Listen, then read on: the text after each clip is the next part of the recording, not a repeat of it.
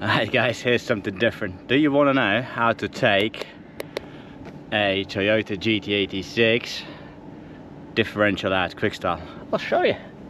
Right, exhaust is off, prop shaft is off. As you can see, that's all gone.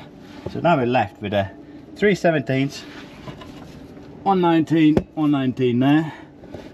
Next thing is you get a big long bar and put the drive shaft down. Obviously this one's already out, but it goes out this way and the light goes off. Comes out that way. Same with this one. You got a tiny little gap, put your bar in there, pop it out, and then when you take the bolts out, make sure something's holding this so it doesn't drop on the floor. It's going to drop down and come out. That's it. Simple as that, guys.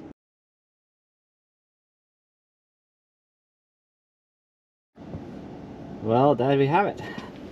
That's one Gt86 differential out in under 5 minutes. Generally, I would say exhaust takes about 15-20 minutes to take off. 2 bolts in between.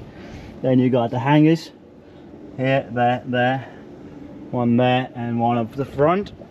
And then the prop is probably one of the harder ones, but you can do it with a gun. You hold it from one side, from the other side you do it with a gun, and yeah, simple as that. Simple as that. All in, probably takes about half an hour, plus minus.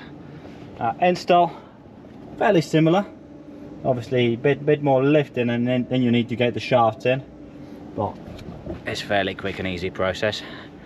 I like the Toyota engineering. On that note, that's how you do it. Cheers guys, see you later.